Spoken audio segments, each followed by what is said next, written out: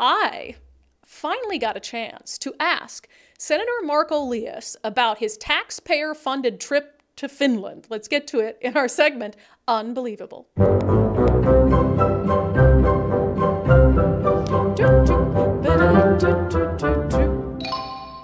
Boop. All right, so you'll recall the story if you're new to the show. Just a little bit of context here. State Senator Mark Elias, who's a Democrat, along with a contingent of other people from Washington, went to Finland to learn how they've reduced traffic fatalities. This is a story we've been reporting on for a while. Traffic deaths are down in Finland. Meanwhile, they're up in Washington state. So Senator Elias was really, really excited to go, and he talked about it a lot, and he did get some pushback over it. And I don't really know who on the far left gave him pushback over it. I haven't understood that, because he sent out this tweet, this was a few months ago, saying, "I'm excited to visit Finland with colleagues from our state to get inspired to reduce traffic fatalities," which I'm sort of like, you need to travel to Finland to get inspired to reduce traffic fatalities? And he said, "Response from MAGA right and Seattle left has been virulent. So I guess if the extremes hate the idea of learning from others, it must be a great idea." It wasn't the idea of learning from others, obviously, but there are a lot of ways to learn from others. And I simply didn't understand why he would need to travel on the taxpayer dime thousands of miles away to find out something that he could have easily found out by picking up the phone. So during the legislative preview last week, I got a chance to ask Senator Elias just that.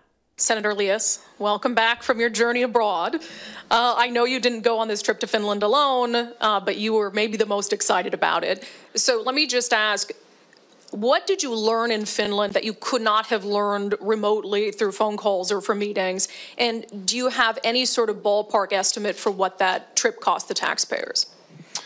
Well, as not everybody knows, but the reason I have such a funny name is because my parents are both Finnish immigrants. So it's definitely a delight to help rebuild or build stronger connections with our newest NATO ally and to learn about what they're doing in a variety of fields.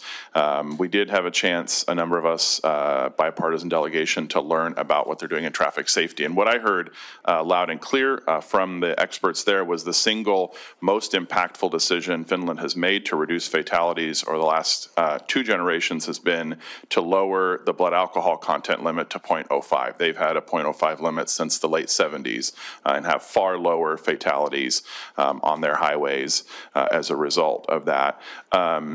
You know, I also would just draw our attention to, we're here on day 4 of the new year.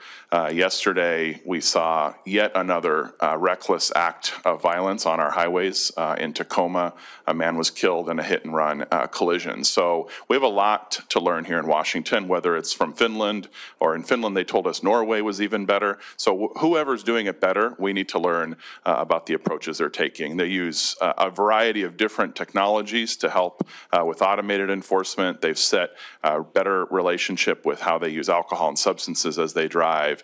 They also have better designs in their urban areas that reduce fatalities. So we learned a lot, and you know, I think that the costs and those details, I was not responsible for the delegation, so I would refer that question to the folks that organized. It was the governor's office that led the delegation. They can help walk through those details. But you know, I think it's important and incumbent on us policymakers to go wherever we can, to learn whatever we can, to address the crisis that we see in this state. Public safety from my constituents is one of the top issues and priorities, and there's nothing more important in public safety than keeping people alive. And when we see record levels of fatalities, we're at early 1990s levels, 30-year highs in traffic fatalities. I think whatever we can do to learn better approaches, we should be doing, and I'm going to continue doing that and continue advocating for things like the 0.05 limit, more automated enforcement, more state patrol. We haven't adjusted our state patrol staffing levels to keep up with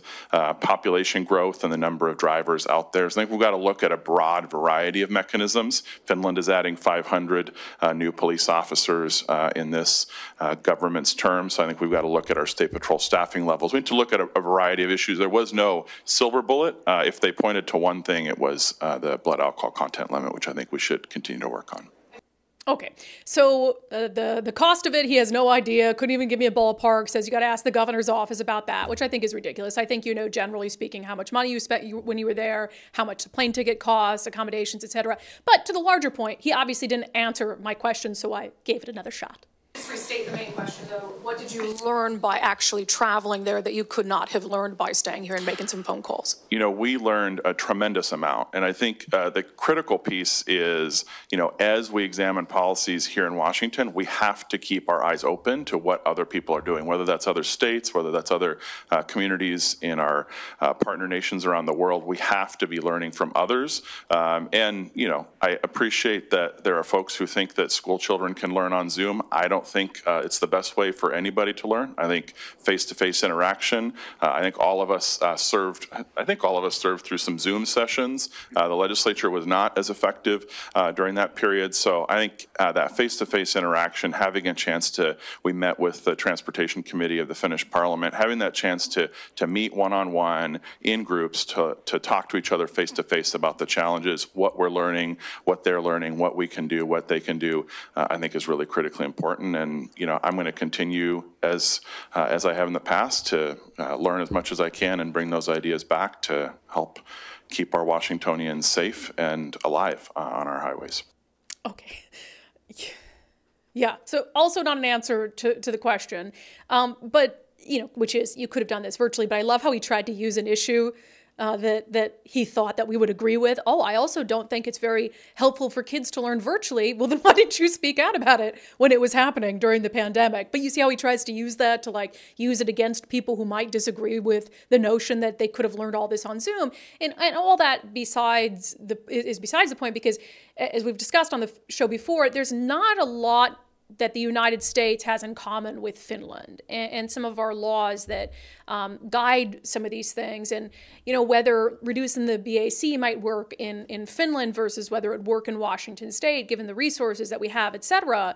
I mean, it's like apples to oranges. I really think that this was Mark Elias who acknowledged there, like, this is where my family's from, wanting to take a trip to Finland before the holidays to go on some, I don't know, shopping expedition or something. And you can't give me a good reason why you could not have done this over the phone, in Zoom meetings, etc. And so I summarily reject all of that. Unbelievable.